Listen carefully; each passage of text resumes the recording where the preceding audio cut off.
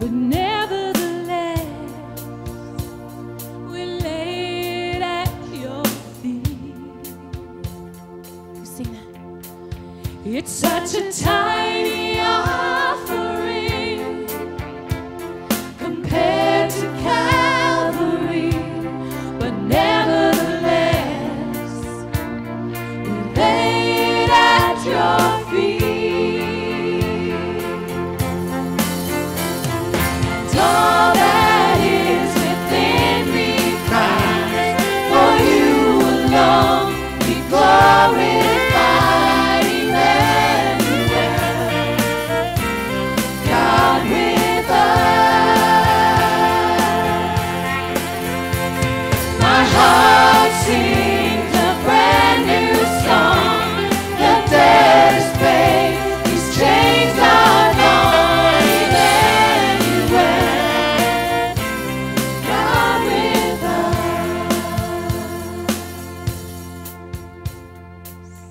You may be seated.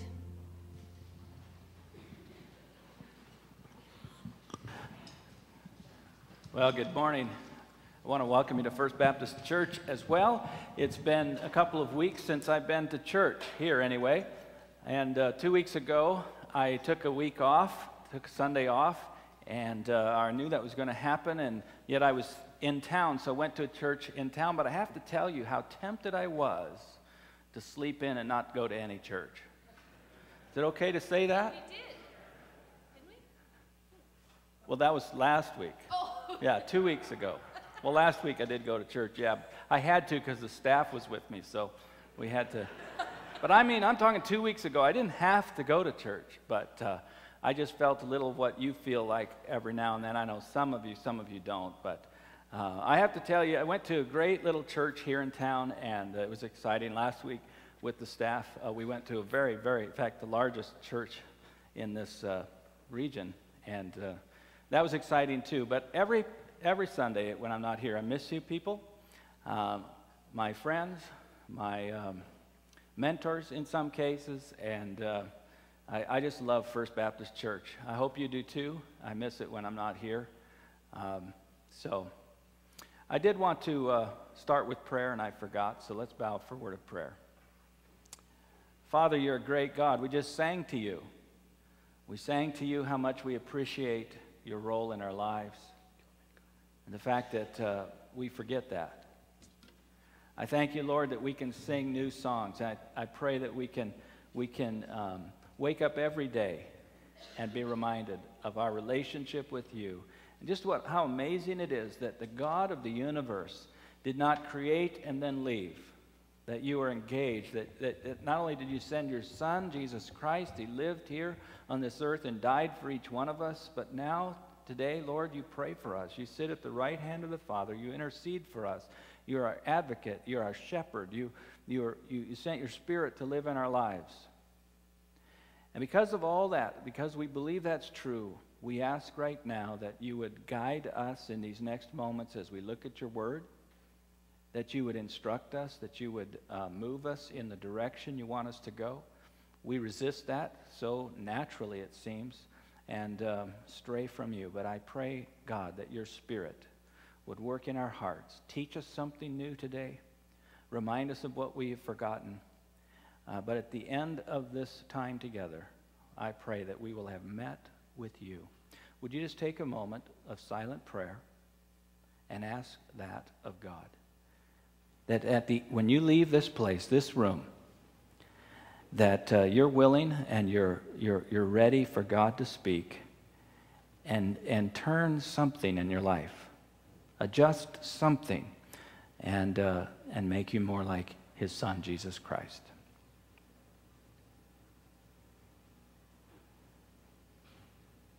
Thank you that your word says that you refresh our souls when we come to you. Pray you do that today in Jesus' name. Amen. Before I begin the message, I do want to ask you to take the notes out of your bulletin, and on the back of your bulletin, I want you to take a look at this.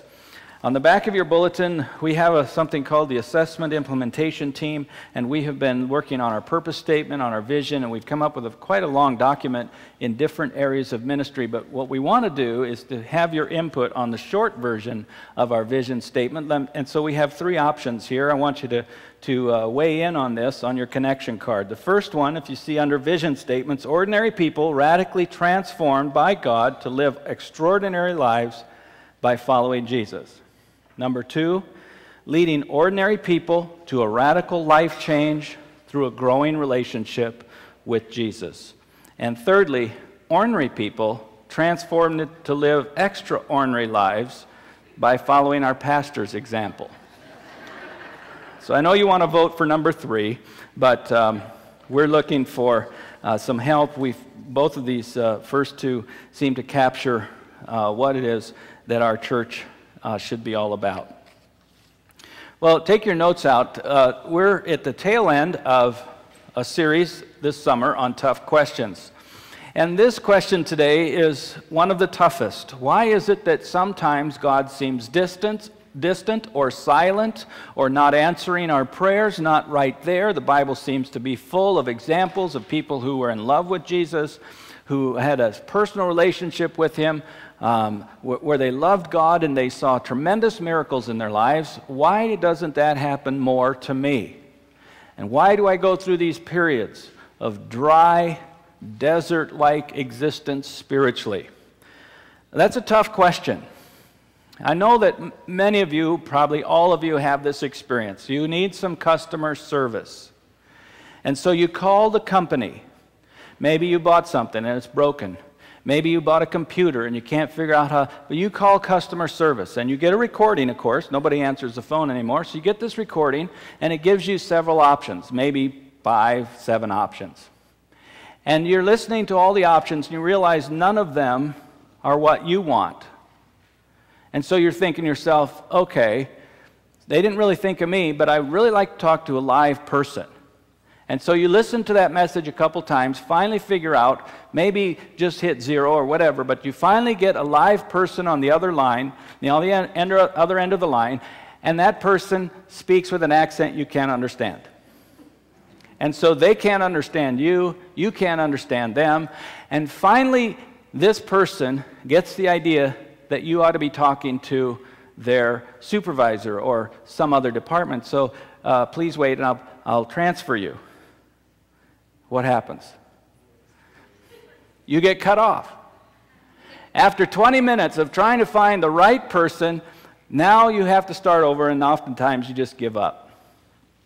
Sometimes we feel like that with God.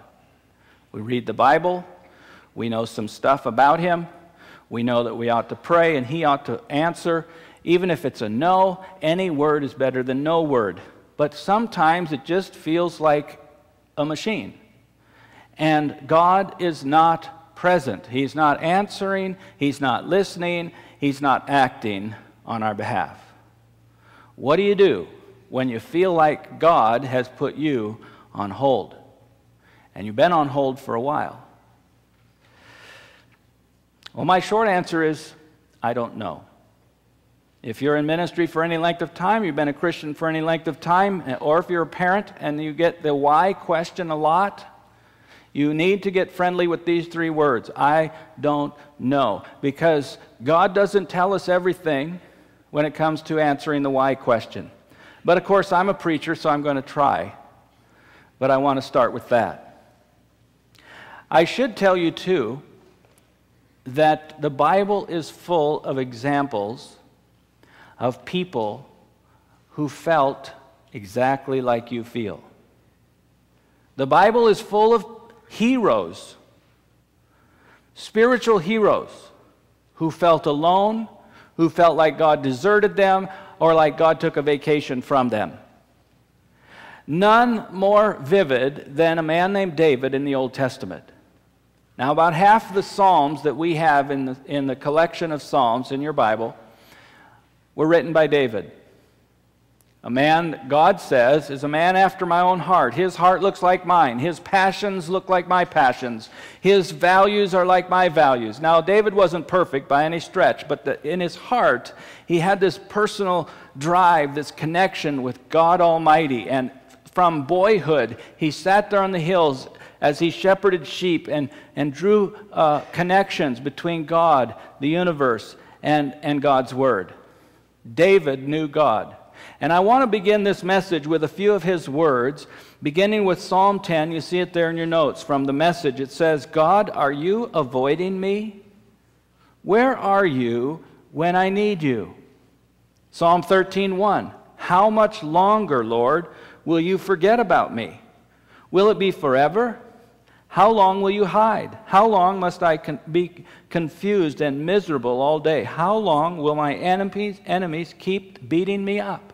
Now, just to give you a little biblical history here, you remember David and Goliath, right? The story in the Bible. David, this 17-year-old or whatever, young man, kills Goliath with a slingshot, and Goliath is 9 feet 6 inches tall, and of course, God uses that to not only win a particular victory, but to set up David as the next leader of Israel. Samuel, the prophet, had already anointed David. He'd been filled with the Spirit, which is what gave him the gumption, the energy, the desire, and the courage to come up against Goliath. And people made songs up about David and his leadership because he was a great man, as young as he was. But you know that God called him to be the king, but it was many, many years before he actually sat on the throne? What happened in the meantime? What happened between his anointing and slaying Goliath and the time he sat on the throne? Tell me. He was on the run. He lived in caves. Saul became jealous, his predecessor, and tried to kill him. Not once, but many times. He sent out armies against him. David was running for his life, and he wrote many of these psalms that we have. In fact, you see a list of several of them. Not all of them were written by David, but these words that we've read, many of them came when David was like, what is up with God? Where are you? I was so in love with you as I sat by myself watching those sheep, and now I'm sitting in this cave on the run. What is going on? Psalm 22, verse 1, from the pen of David. My God, why have you abandoned me? Does that sound familiar? Jesus quoted David on the cross before he died. Why are you so far away when I groan for help? Every day I call to you, my God, but you do not answer. Every night you hear my voice, but I find no relief. Let me read a couple of others. Psalm 69, save me, O God, for the floodwaters are up to my neck. Deeper and deeper I sink into the mire. I can't find a foothold. I am in deep water, and the floods overwhelm me. I'm exhausted from crying for help. My throat is parched. My eyes are swollen with weeping, waiting for my God to help me. Psalm 74, O God, why have you rejected us so long?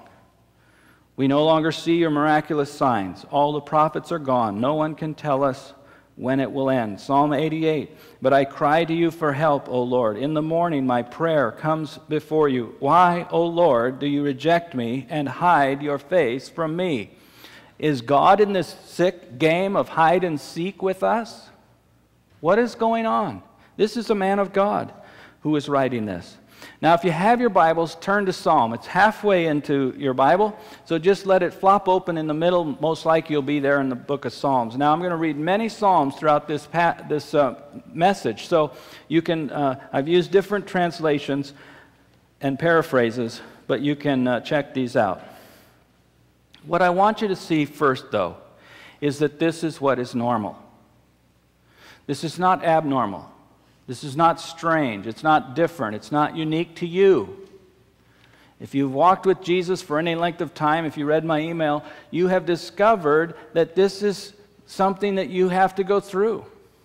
And you do, sometimes for years, go through these dry spells, this desert spell, spiritually speaking, where God seems distant, far away, and unconcerned with your plight, with your pain, with your suffering, with your